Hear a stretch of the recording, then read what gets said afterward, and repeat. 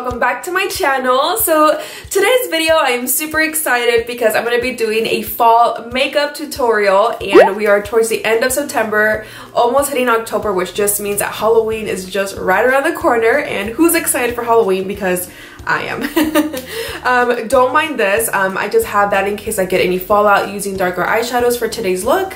So if you guys want to see me create a fall makeup tutorial, then please keep on watching, and don't forget to subscribe to my channel and hit that notification bell so that whenever I upload a video you guys are notified. But yeah, let's go ahead and get started because I am super excited. I'll see you in a bit. So don't mind my hair, you guys. I put it in a bun because my hair is too colorful for this fall makeup look, so yeah. So you guys, I'm going to start off with Silky Cream first from the Morphe and JACLYN Halo palette, and I'm going to use this shade as a transition color. I seriously can't get enough of these eyeshadows, you guys. They blend out so good and they are super creamy. And the brush that I'm using is a Morphe brush, which I'll list everything down below for you guys. The only thing about this palette, you guys, that I don't really like is that it's so big and it's a little heavy. But with that same Morphe brush, I'm going to take the color Pukey and I'm going to focus the shade, you guys, on the lid, and I'm going to work it back and forth in my crease.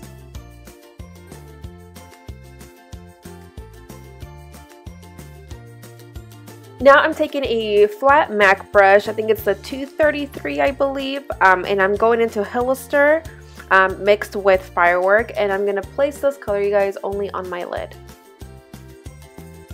And next I'm going to take a clean MAC 217 brush and I'm just going to rock back and forth in my crease to make sure that everything is blended. And the same thing I'm going to do on the other eye, obvio.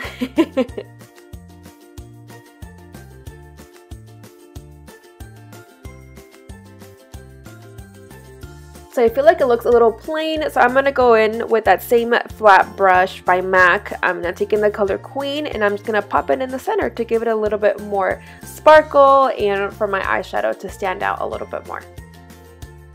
Next, on a MAC 266 brush, I'm taking the color Central Park to create a thin liner. I do this one to make it look a little bit smokier, and then the second reason is so that when I apply my eyelashes, the band of the lashes can blend in really well.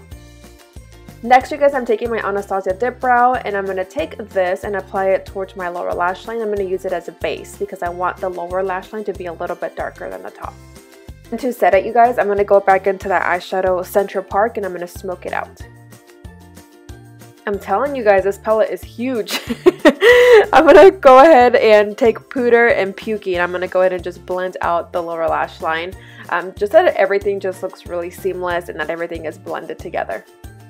Now it's time for mascara, and shocker, I'm going to go in with my favorite, the Big T's mascara by Buxom Cosmetics, and I'm going to apply it to my top lashes, and then I'm going to apply my falsies.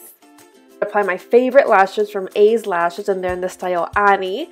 They are my favorite lashes out of this whole eyelash line that my friend is coming out with, and I will provide you guys details soon as the website is up. But I feel like these really made my eyeshadow complete, and they are just super beautiful and so stunning. Now I'm going to apply the same Buxom Cosmetics mascara and I'm going to apply it towards my lower lash line. Can you guys just see how well my bottom lashes look with this mascara? And I love the wand of this mascara as well, but I just feel like they make my lashes look so beautiful and so full, which is what I really, really like.